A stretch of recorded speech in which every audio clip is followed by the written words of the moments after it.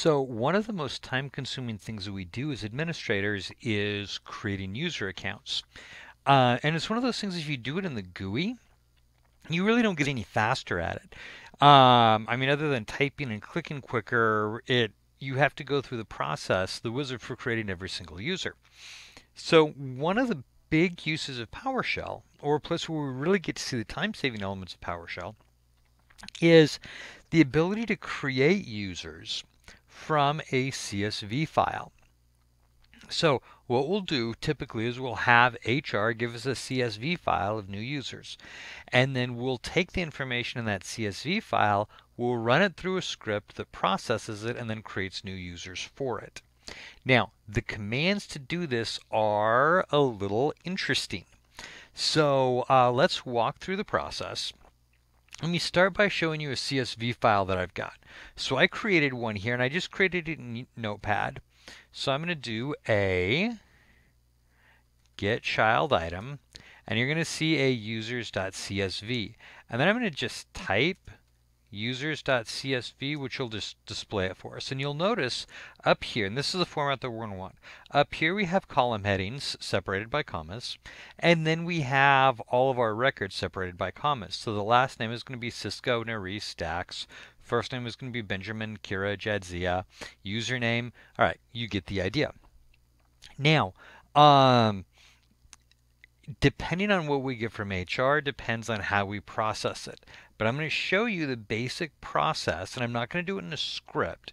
I'll let you figure out how to do it in a script. I'm going to do it just from command line, and we're going to do several different commands in order to make this happen. So the first thing I want to do is I want to create a variable to use as my password. Now I could use something from here to create the passwords, but I'm going to create a generic password for all of them. So I'm just going to call it $pass equals convert to secure string, and then I'm going to give it my generic password as plain text. We've seen this before. And force. And that will create my $pass, which will be my password for all of these users. And I can verify that it worked by going to $pass, and I should see this system.secure or security.secureString. Okay, so that gives me my password that I'm going to use. Now the other thing is I'm going to take all of these and I'm going to put them in the same organizational unit. So again, I'm going to create a variable for that. I'm going to call it $path equals, and then I'm going to get AD organizational unit, and I'm going to want the one that says filter, or I'm going to filter that to name is like, and I'm going to put these in a DS9 organizational unit that I've already created. So if I type $path now, I should see there's my organizational unit named DS9. Perfect. So now I have my users and my my password and my path. Now I'm going to import that CSV file. And it's the import-csv is going to be the command that we're going to use. But I'm going to throw it into a variable. So it's going to be $users equals import -csv, and then I'm going to give it the path to that. And since I'm just in my default path here, I'm going to import CSV to, or the file name is going to be users.csv, and that could be any file name that we created. Now, to see what that looks like, I'm going to type $users. And you're going to see we have column headers, last name, first name, username, and it's structured all of my data under those columns. That's exactly what I want. Okay, now I've got my variables created. Now I'm ready to start the process. And I want this to do a separate command for each variable or for each row here that I imported from my CSV file. So here's the command. For each, and then in parentheses, $user in $users. So what we do, since we created this as a plural, then each one is going to show up as a singular. And that's just an easy way to do it. For each user in users. And then I'm going to do an open curly bracket. And remember, anytime we have open curly bracket, it's the beginning of a script block. Now, when I'm doing this here at command line, I'm going to want to do the same thing inside my script. But when I'm doing it here at command line and I have an open command block, it takes me down to the next line. Now, I could type all this on one line, but you're not going to like it. I'm not going to like it. It's going to make it difficult to troubleshoot. So I'm just going to go down to the next line. Now, I want to set a display name. So I'm going to create a new variable for each user. This one's going to be unique. Display equals, and I want to take their first name. And to that, I want to add a space. And to that, I want to add their, and I just did this wrong, it's $user dot first name. So here's my user dot first name. And for that, I'm going to add to that $user dot last name. So it should be Benjamin space Cisco and Kira space Nerys and Jadzia space Dax. That's going to create my display name. Now I'm ready to run my new user applet. So it's going to be new AD user. And we're going to see if I type all this correctly or not. So the name is going to be $user dot username. So that's going to be for each user, their username. Their given name is going to be $user dot first name. Their surname is going to be $user dot last name. And what we're dealing with is basically it's like an array, right? So each record here is going to be $user dot last name dot first name dot username. And if I had more things, obviously I could add them in as well. I could put in specific passwords or any information that I wanted to go into my user accounts. I'm going to set the display name.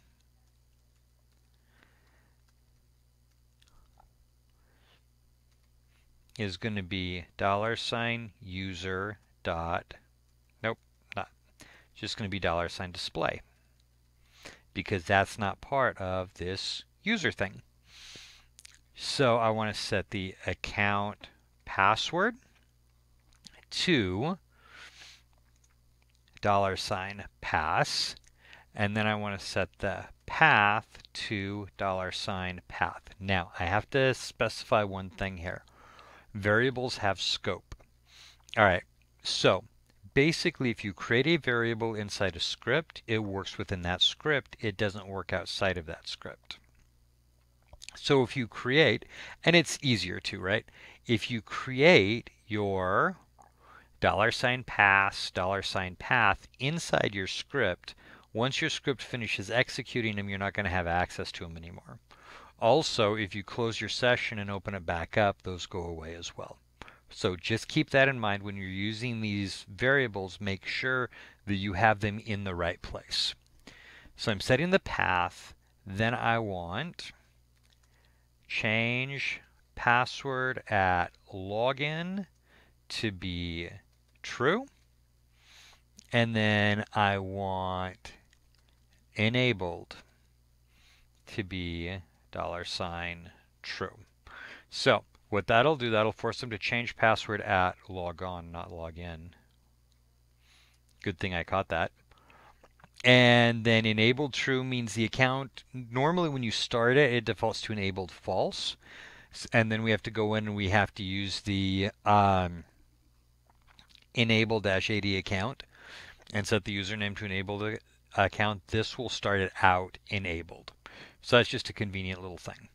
And then we're going to do one more command in here in our script block, and we're going to add group, add AD, group member, and I want to add the this particular user, whichever one I'm working on, to the crew group, and I'm going to specify $user dot username.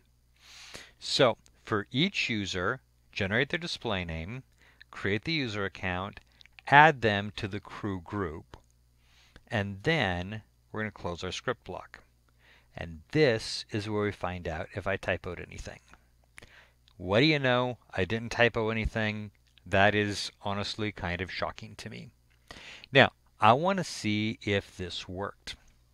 So I'm going to start by getting my AD user.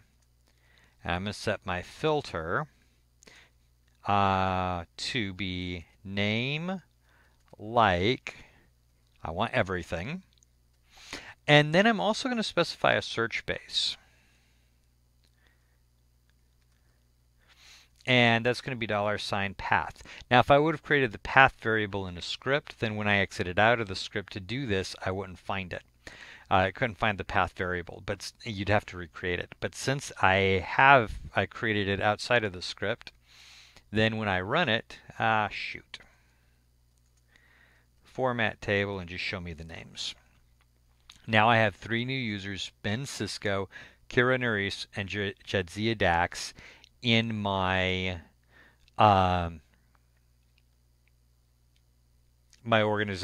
DS9 organizational unit. Did we successfully add them to the group?